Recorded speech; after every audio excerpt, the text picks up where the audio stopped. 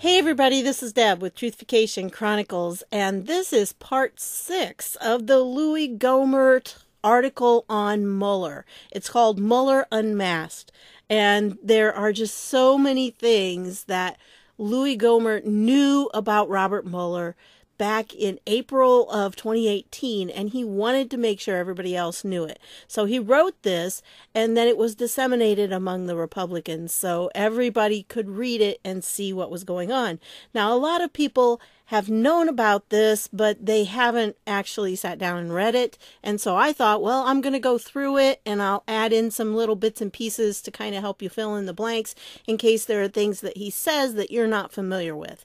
And there were things that he was talking about that I'd never heard of before too. So it's helping me as well as I went through it. The first time I went through, I just kind of glossed over it. But now I'm going through and I'm digging into these different topics. And this particular one, it has to do with the Muslim connection and how Robert Mueller was interacting with the Muslim community. And this was really, part of what he was doing, and Louie Gohmert called him out on it. So let's get into this, and as always, the links are down below in the description. You may have to click something to make the description open up, and all the links that I use will be down there. However, if it's a link that Louie Gohmert has included in here, I don't necessarily include that because you can download this document and then you can click on those links there. I also want to remind you real quickly of the ability to speed things up. There's a way to make the speed go faster because you can listen faster than I can read. So if you're somebody who's pressed for time and you want to do that, I don't sound too bad as a chipmunk, but I recommend it. I am not offended in any way, shape, or form if you speed me up because there's so much information out there these days. We all need to take advantage of the time that we have. So this one may end up being kind of long because there's so much to it, but here we go. So Mueller's community partnership with DOJ alleged co-conspirators of terrorism. Yeah. In 2011, and remember who was president in 2011, in one of the House Judiciary Committee's oversight hearings, FBI Director Mueller repeatedly testified during questioning by various members about how the Muslim community was just like every other religious community in the United States. He also referenced an outreach program the FBI had with the Muslim community. When it was my turn to question, I could not help but put the 2 points of his testimony together for a purge question. Now, I'm going to play the clip for this because I found it, but, if you've got the document before you, you can follow along in that. But I thought you'd love to hear Louie Gohmert actually asking the question. So here we go. Thank you, Mr. Marino. We will now go to the gentleman from Texas, Mr. Gohmert, for his questions. Thank you, Mr. Chairman, and thank you, Director. Sir. Nice to see you back. You had mentioned earlier that, and it's in your written statement, that the FBI has developed extensive outreach to Muslim communities.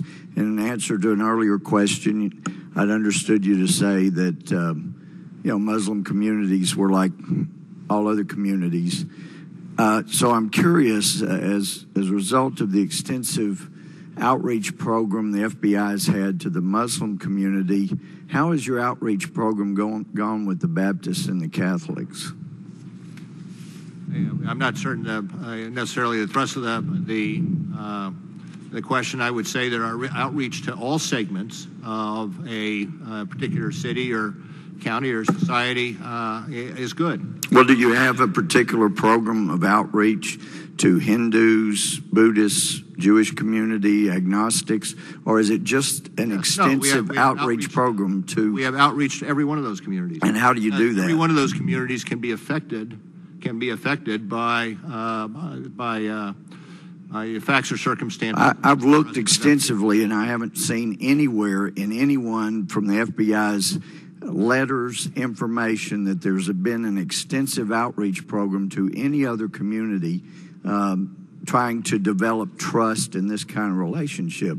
And it makes me wonder if there is an issue of trust or some problem like that that the FBI has seen in that particular community? I would say if you look at one of our more effective tools are what we call citizens academies, where we bring in individuals from a variety of segments of the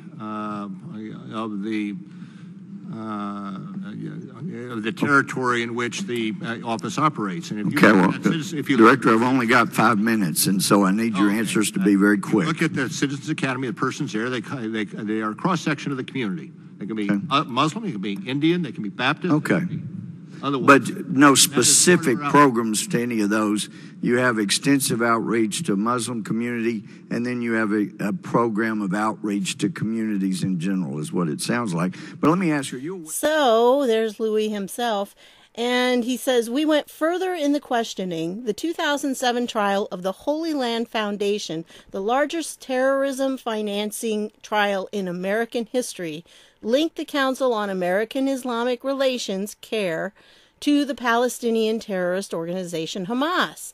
CAIR was named as an unindicted co-conspirator in the case. Because of this affiliation, the FBI issued policy and guidance to restrict its non-investigative interactions with CAIR in an effort to limit CAIR's ability to exploit contacts with the FBI. As a result, FBI field offices were instructed to cut ties with all local branches of CAIR across the country. And here's the clip on that. What it sounds like. But let me ask you, are you aware of the evidence in the Holy Land Foundation case that linked the Council on American Islamic Relations, CAIR, the Islamic Society of North America, and the North America Islamic Trust to the Holy Land Foundation? I'm not going to speak to specific information in a particular case. I would tell you, on the other hand, that we do not have. Are you aware of the case, we Director? Do not have any formal relationship with CAIR because of concerns. Well, I've got the letter from the Assistant Director, Richard Powers, that says, in light of the evidence, talking about during the trial, evidence was introduced to demonstrate a relationship among CAIR, individual CAIR founders, including its current President Emeritus and Executive Director, and the Palestine Committee. Evidence was also introduced to demonstrate a relationship between the Palestine Committee and Hamas, which was designated as a terrorist organization in 1995. In light of that evidence, he says, the FBI suspended all formal contacts between CAIR and FBI. Well, now, it's my understanding, and I've got documentation, and I hope you've seen this kind of documentation before. It's public record. And also, the memo order from the judge is turning down a request that the unindicted co-conspirators be eliminated from the list. And he says the FBI's information is clear. There is a tie here, and I'm not going to grant the deletion of these particular parties as unindicted co-conspirators. So I'm a little surprised that you're reluctant to discuss something that's already been set out as an order, that's already been in a letter saying we cut ties in light of the evidence at this trial. I'm just surprised it took the evidence that the FBI had being introduced at the trial in order to sever the relationships with CAIR that it had, that showed, going back to 1993 meeting in Philadelphia, was tied to a terrorist organization. So I welcome your comments about that. Well, as I told you before, we have no formal relationship with CAIR because of concerns with regard to the national leadership. What Director Mueller was intentionally deceptive about was that the FBI had apparently maintained a relationship and even community partnership instigated on his watch with CAIR and other groups and individuals, that his FBI had evidence showing they were co-conspirators to terrorism.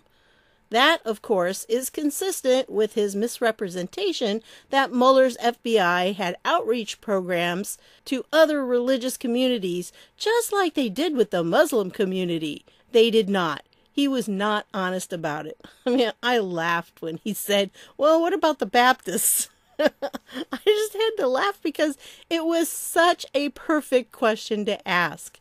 Oh, you go, Louie. Man, you did a great job. In a March 2009 Senate Judiciary Committee hearing, Senator John Kyle, and he's from Arizona, questioned Mueller over the FBI move to cut off contact with CAIR.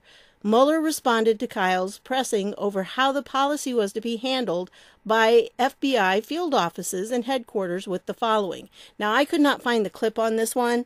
I really searched for it, and it's kind of weird that there was only one hearing with Mueller in it in 2009, and it was in September. So it was after this. So you'll just have to put up with me, I guess. Anyway, Mueller said, "We try to adapt when we have situations where we have an issue with one or more individuals, as opposed to institution or an institution large, to identify the specificity of those particular individuals or issues that need to be addressed. We will generally have individuals may have some maybe leaders in the community who we have no reason to believe whatsoever are involved in terrorism, but may be affiliated in some way, shape, or form with an institution about which there is some concern and which we have to work out a separate arrangement. We have to be sensitive to both the individuals as well as the organization and try to resolve the issues that may prevent us from working with a particular organization." And then Kyle asked, "They try to adapt with members of terror-related groups? Are they as sensitive with other organizations?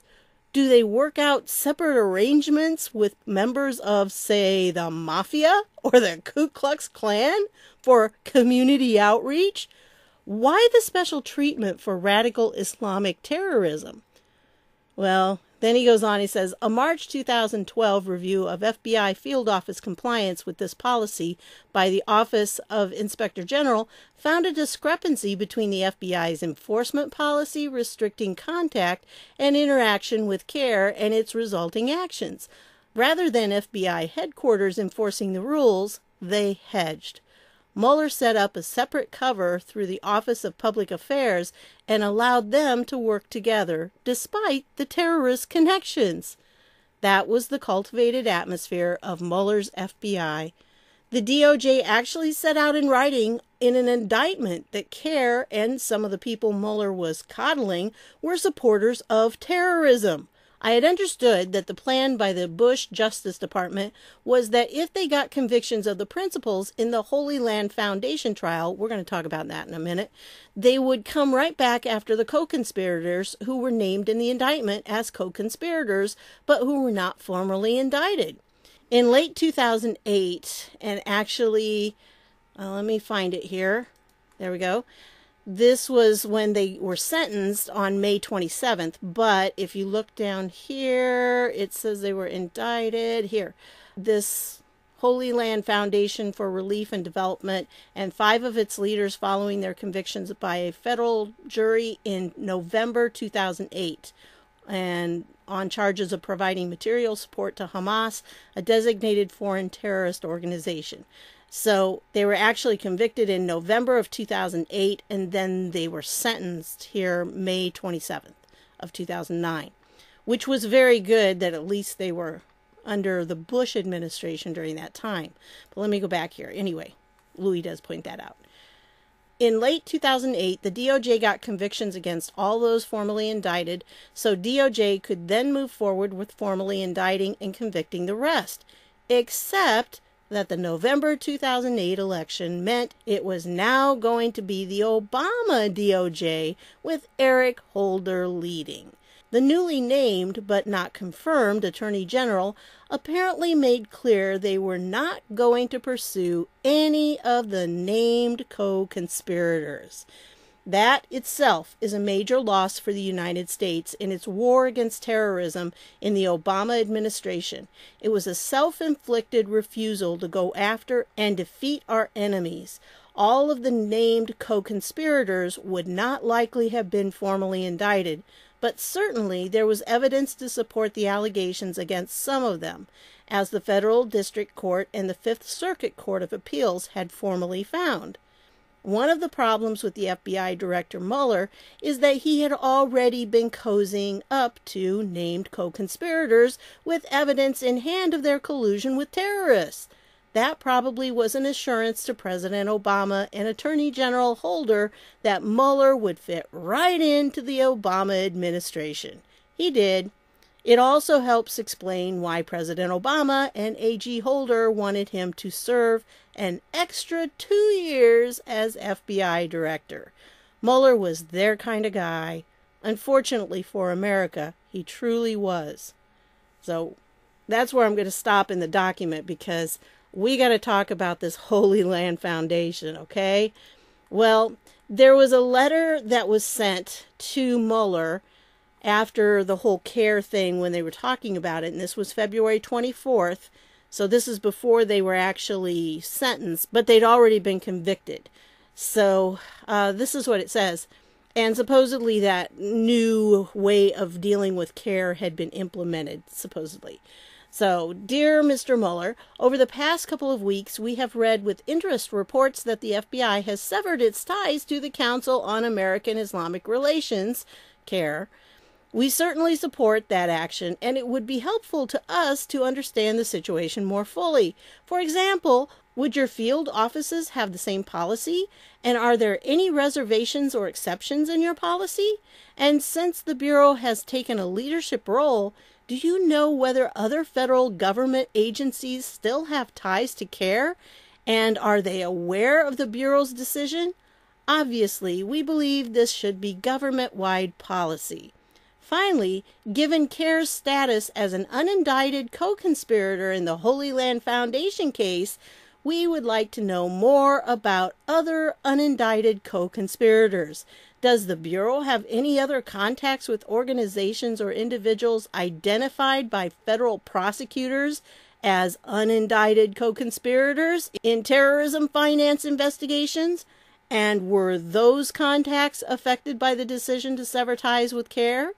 We have appreciated the opportunity to work with you in the past and hope to continue to provide the tools you need to help keep this country safe. But look who signed it. Okay, we've got John Kyle here, and then we've got Tom Coburn. Those two are Republicans. But look who's in the middle. Yeah, Chuck Schumer signed this. So at this time, this was back in 2009, evidently the whole idea of being buddy-buddy with Muslim terrorists was something that Chuck Schumer stood against. Yeah, too bad he's changed. Yep. Anyway, and then, like I said, May 27th is when they were actually sentenced. And, you know, basically they were sentenced like for 65 years in prison. I think all of them were, well, this one got 15. But 65 years was pretty standard. And they were convicted on conspiracy to provide and provision of material support to a designated foreign terrorist organization, counts of conspiracy to provide and the provision of funds, goods, and services to a specifically designated terrorist, and 10 counts of conspiracy to commit and commission of money laundering, 1 count of conspiracy to impede and impair the Internal Revenue Service, and 1 count of filing a false tax return. And most of them had similar things. You know, they picked out, not all of them had exactly the same charges, but there were several. Oh, here's another 15 years. But yeah, oh, it was a big mess. Now, I have to actually say that I had never heard of this Holy Land Foundation. Yep, don't remember that at all. But it evidently was something pretty big. Well, I came across these 2 videos. This is part 1, and then there's another that's part 2 that will give you a real quick overview of the trial. Well, a piece of information from the trial. And like I said, this is 16 minutes, and the other one's not very long either, 13 minutes. They're both pretty short, and, you know, this guy isn't a big channel here yet, doesn't have a lot of views on it, but I thought both of them were very well done, and he presents them in a good, clear, coherent way, and, you know, it's just good information. But the document he's referring to is this right here. And it's an explanatory memorandum on the general strategic goal for the group in North America. Okay, and you see the date on there, 5/22/91. Now, the top part of it, the reason I'm starting on page 16 is because the first, 14 pages are all in Arabic. Well, actually, probably 15. And then this page, you see some of the Arabic. I mean, the rest of it's just, all Arabic. but there's a translation. That's what we're going to go through, okay? And you can see all these different organizations that were set up. It's a little scary, really, when you see this, and then when you see what I'm going to reveal to you, because this is the part that's like, what? Oh. So these organizations, when you see these, know that they are part of the people that put together this document, and they were created by these people. Well, the people that created this document, yep, getting down there. Oh, here's what the document has in it. An introduction and explanation, the concept of settlement, the process of settlement, comprehensive settlement organizations. So that's what we just saw, the settlement organizations. Yeah. Okay. Anyway, yeah. And it's written by a Muslim who was in charge of this, and he wanted to seize their attention. And look what he says. What might have encouraged me to submit the memorandum in this time in particular is my feeling of a glimpse of hope and the beginning of good tidings which bring the good news that we have embarked on a new stage of Islamic activism stages in this continent. And it means the United States. Okay, and you have to remember that as you're reading through this, that this was written by them. This was kind of like their playbook that they disseminated to their settlers, I guess you would call them. And, yeah, it's creepy. Anyway, as you come down here, you start to see some of the stuff that they're doing. And the memorandum is derived from the general strategic goal of the group in America, which was approved by the Shura Council and the Organizational Conference for the year 1987, is enablement of Islam in North America, meaning establishing an effective and a stable Islamic movement led by the Muslim Brotherhood, which adopts Muslims' causes domestically and globally, and which works to expand the observant Muslim base, aims at unifying and directing Muslims' efforts, presents Islam as a civilization alternative, and supports the global Islamic State wherever it is. Wow. I mean, really. And this document right here was entered in as evidence in the trial. So it was, part of the evidence. So it is their document. They did not contest that. And, I mean, this stuff, when you start going through this, it's like, yeah, establishing an effective and stable Islamic movement led by the Muslim Brotherhood, adopting Muslims' causes domestically and globally, expanding the observant Muslim base, unifying and directing Muslims' efforts, presenting Islam as a civilization alternative. Yeah, that's the alternative, huh? I'm going to say no to the alternative. Supporting the establishment of the global Islamic State. I think that right there, the global Islamic State, wherever it is, kind of scary. But anyway, if you look at this, you see that they're talking about settlement. Here's their actual plan. Settlement, that Islam and its movement become a part of the homeland it lives in. Establishment, that Islam turns into firmly rooted organizations on whose bases civilization, structure, and testimony are built. Stability, that Islam is stable in the land on which its people move. Enablement, that Islam is enabled within the souls, minds, and the lives of the people of the country in which it moves. Enabled within the souls, minds, and lives. And rooting. Think about rooting. Yeah, I like to garden, and so I'm thinking of those roots going down deep so the plant can't be pulled up easily. That Islam is resident and not a passing thing, or rooted, entrenched in the soil of the spot where it moves, and not a strange plant to it. Think about this. I mean, this is their plan. And then they go through And they talk about it. In order for Islam and its movement to become a part of the homeland in which it lives, stable in its land, rooted in the spirits and minds of its people, enabled in the lives of its society, and has firmly established organizations on which the Islamic structure is built and with which the testimony of civilization is achieved, the movement must plan and struggle to obtain the keys and the tools of this process in carrying out this grand mission as a civilization jihadist responsibility, which lies on the shoulders of Muslims and, on top of them, the Muslim Brotherhood in this country. Okay, folks, that says it right there. It is a civilization jihadist responsibility. That's what they consider it. I mean, they just say it right there. Anyway, you go on, and it's the same basic thing. This is what they were going to do. And they tell more in detail. And one of the plans was to, get to the point where it wasn't just the first generation, that it was the children of the original generation that would work their way into government. Gee, have we seen that happen? Yeah. Anyway, so I will leave this document down below. You can go through and read more of it on your own, but this is what they're doing.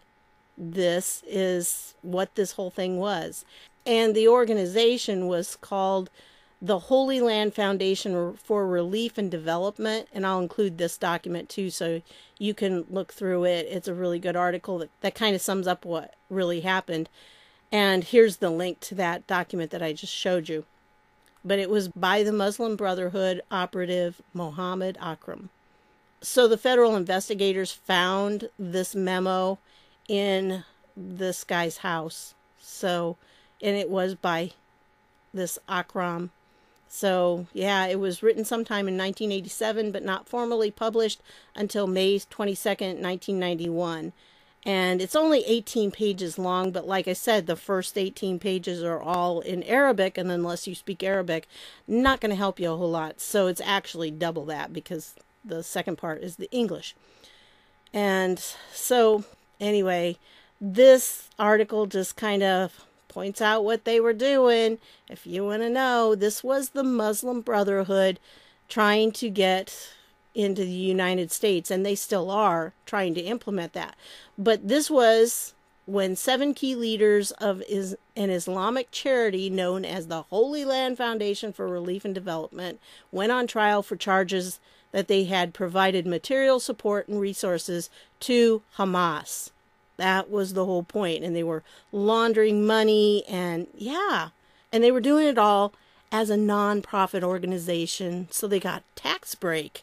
Oh, yeah. And by the way, look at this. It says the U.S. government released a list of approximately 300 unindicted co-conspirators. So when they were talking about these unindicted co-conspirators, they were talking about like 300 people. I mean, it was not just 5 or 6 little guys. No, 300. I mean, wow. It's just amazing. But anyway, I wanted to point that out to you. And then here's the little extras. I found this article that I think is really good to read, because when it comes to Islam, I have nothing against Muslims themselves, but I've read the Quran, and I know that the Quran does not mesh with our Constitution in many, many ways. And I thought this article did a good job of showing why the Quran and the Constitution are just not compatible. And we need to remember that, because we had some congressmen that when they were sworn in, instead of having their hand on the Bible, they put their hand on the Quran. Well, if you're going to swear on that document, then that document had better be compatible with our Constitution. Shouldn't it be? Well, that's the thing. And here it says, how can one swear to defend something upon a book that promotes the opposite? And when you go through, by the way, surah, if you don't know anything about the Quran, surah is like the word for verse, if you're familiar with how the Bible works. And so the number of the surah, and then this is the verse in that surah. And then there they also have, besides the Quran, they also have something called the Hadith, and those are like extra books that they also consider holy, just not quite as big as the Quran. Although some of them really put a lot of stock in the Hadiths. But yeah, so again, this was something extra, but it's still considered important to their faith. And when you read some of this stuff, you know, it's just scary how it contradicts our amendments and our Constitution. So I wanted to leave that. I'm going to leave that one down below for you so you can check it out. And then I am also going to include the link to this article because I thought this was really interesting. If you know anything about the Marine Corps anthem, you know, that they talk about from the halls of Montezuma to the shores of Tripoli, well, if you've ever wondered about that, this actually tells you about it. But the reason I mostly wanted to share this article with you is because it's quite interesting. It tells you about that statue, the monument, and this is a really good article, by the way. Anyway, let me find it down here, because the very first Quran, see, there he is, that's Ellison when he was swearing on the Quran, and look how happy Nancy looks. Yep, they all look pretty happy that he's swearing on something that's contradictory to our Constitution, but hey, you know. And so it's in here somewhere. I'm getting there. I didn't click off of it. There it is. Knew it was there. Okay. The very first Quran ever printed in the United States was actually printed by John Adams. And he had it printed up for a specific purpose. And here's what it says.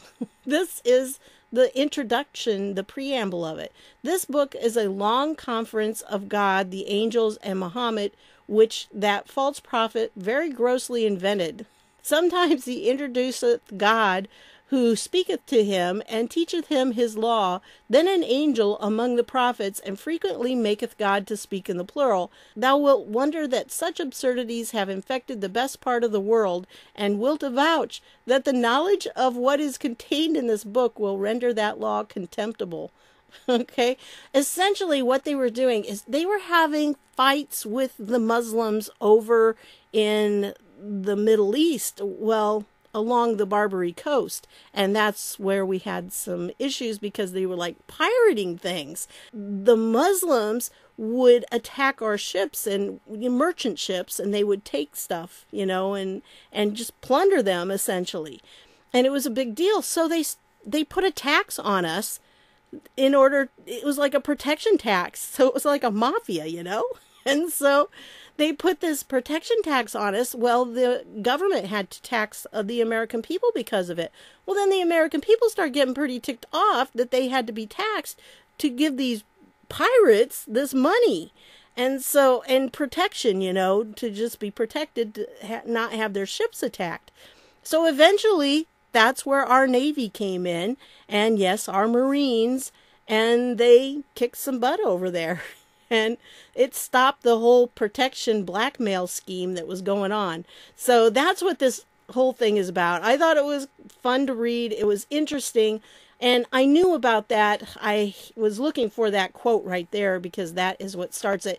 And I thought there was something else too as a part of it that said the purpose for having that printed in the United States was to study what their enemy believed. And so it was very obvious that that was not something that they expected people to believe in. It was something they expected people to know about so they could understand these people that were fighting against them and they could stand up against them. So knowledge is very important. And they wanted to know what their enemies believed. So I didn't find that part. I'm still looking for it. If you find it, let me know, because I can't find the single quote. I used to have it bookmarked. I can't find it now. So anyway, like I said, I had those for you. And then I have one last thing I just want to show you. Yep, Chucky Schumer is just, he says, why is President Donald Trump more critical of Baltimore than he is of Putin in Moscow? it was just too funny looking at all the responses, because the responses are basically, hey, idiot, because he's the president of the United States, and so he cares what's going on in his country. I mean, that's just too funny. And it was not just one person. It was like person after person after person. And, you know, like this one, Trump cares about America. You were the ones obsessed with Russia, probably why you colluded with them. And why aren't Dems demanding to know where all our money went, over $16 billion? And it just was person after person. It just goes on and on. And so I just wanted to share that with you. I thought it was pretty funny. I'll put the link down below. You can go in and chime in on that if you got Twitter. It's always fun to do, but yeah, you know, they're trying their best just to blame Trump for everything. It's like, why would he be more critical of Putin in Moscow? Because that's not his country. He's not worried about his country. He's worried about people robbing American citizens. And his job as the president of the United States is to take care of his American citizens. So it just boggles my mind that Chuck Schumer can't figure that one out. So anyway, I'll leave all the links down below because there's a ton of them. And some of it's really good reading. I would take the time to go through them all, but, you know, it would take forever. And I'm tired. So anyway. Oh, and for those of you who are praying people, I do want to ask a little prayer request here. I had a friend who was hit in a car accident and killed on Friday of this last Friday. I really would like prayer for his family, because his family, there's 3 boys in his family. His mom's divorced, and so she's kind of a single parent who brought him up. And the oldest son was killed in a car accident when he was 17. This one was 29, the day after his 29th birthday, and he was killed. He was a flagger, and somebody was an idiot as they were driving through a construction zone. So please be careful when you're doing that. Those are real people out there, and they leave families. So yeah, that's what happened. And then there's the 3rd son, who is feeling kind of lost right now too, because he always had his older brother to take care of him. And so it's been really tough. And it's hard for a mother to have to go through losing one son and then to go through losing a second one. So if you could just pray for that family. You know, the mother's name is Jo, and the brother who's left is Nick. So for those of you who are praying people, I would appreciate that. Thank you so much. And so anyway, I'm sorry to end on that note, but this is what I've got for you on this one. I do have more coming, and the document goes on. That's page 31, I think, is where we're at. So yeah, there's more to come. This is just incredible, the kind of stuff that these people were involved in, like Mueller. I mean, yeah, let's cozy up with all the Muslim Brotherhood people and CAIR and Hamas. Yeah, let's support Hamas. But those of you who follow the 17th letter of the alphabet, you know that that is part of what's going on, and there's a bigger picture. So anyway, that's what I've got for you on this one. I want to thank you for stopping by, and I'll see y'all later.